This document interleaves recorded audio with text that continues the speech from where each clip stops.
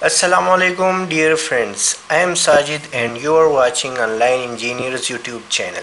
Dear friends, today I am gonna teach you the very important topic, that is the difference between one-way slab and two-way slab. So let's start the class.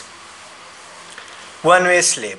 So simple, we can say that longer span divided by shorter span. So this is longer span and this is shorter span. If the answer is equal or greater than 2, so it's known as one-way slab. And two-way slab, longer span divided by shorter span. If the answer is less than 2, so it will be known that two-way slab. So this is the longer span and this is shorter span. So the main difference between one-way slab and two-way slab is this.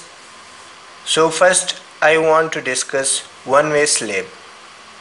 In one-way slab, the slabs are supported by the beams on the two opposite sides. Number 2, in one-way slab, the loads are carried along one direction. Number 3, the ratio of longer span, this is the longer span, to shorter span is equal or greater than 2. So this is longer span and this is shorter span. If the answer is equal to or greater than 2, so it will known that one-way slab. And two-way slab.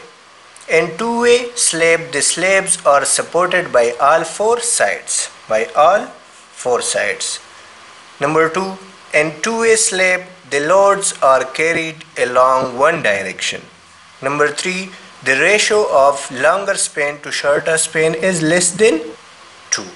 So this is our topic for today, and this is the very important topic for civil engineering.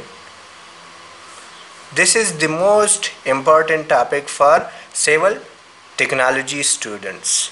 If you like this video, then must subscribe this channel and then press the bell icon to get latest videos notification, and also share it with your friends. All the best. Take care. Bye.